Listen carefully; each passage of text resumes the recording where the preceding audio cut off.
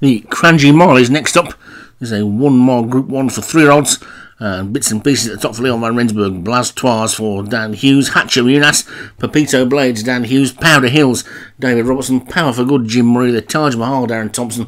The White One, Derek Hinton. Titillating, Joshua Sutherland. Yuma Schoolboy, Vinnie Gerard.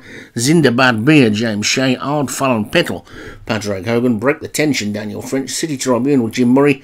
The Daria, Darren Thompson. Monstrous, Joshua Sutherland. Nobel, Mental, Munas. Ocean Goddess, and Prima Donna for Paul Rhodes. And Public Finances, Leon van Rensburg. 20 of them then in this. And away they go.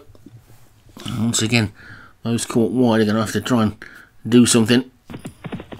But it's Zindabad Beer who's in the lead. Although this actually might be a straight track. No, I don't think it is it? It could be. No, I don't think it is. No, it can't be.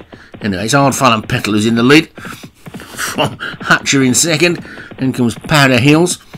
And Monstrous is after that one. I think they just started up a little bit of a shoot, didn't they?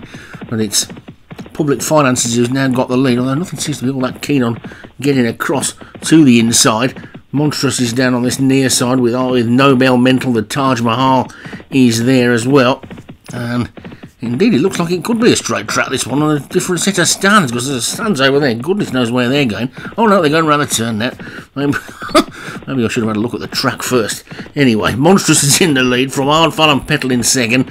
Then the Taj Mahal is in third. Public Finance is in fourth. The great Pepito Blades has had to run right out in the car park, so has had no chance of getting into it at all. But Monstrous is now in the lead by about a length to the Taj Mahal, Hard Fallon Petal, and then Public Finances. The White One is coming through with a good looking run. So too Prima Donna. The Daria is there as well, but it's Monstrous and the Taj Mahal, bits and pieces, coming through with a run. Then the White One, Prima Donna, Public Finances, the Daria trying to get into it. There's still a furlong to go, and Monstrous is clear by 2 lengths and racing inside this final furlong. It doesn't look like he's stopping, Monstrous. This one's hanging on, nothing's coming out of the pack at all, and Monstrous is going to take this one pretty easily indeed. Bit of a damn squib of a race, really. Monstrous takes it, the White One second, Yuma Schoolboy third, Taj Mahal, bits and pieces, Break the Tension, and then Nobel Mental. That's a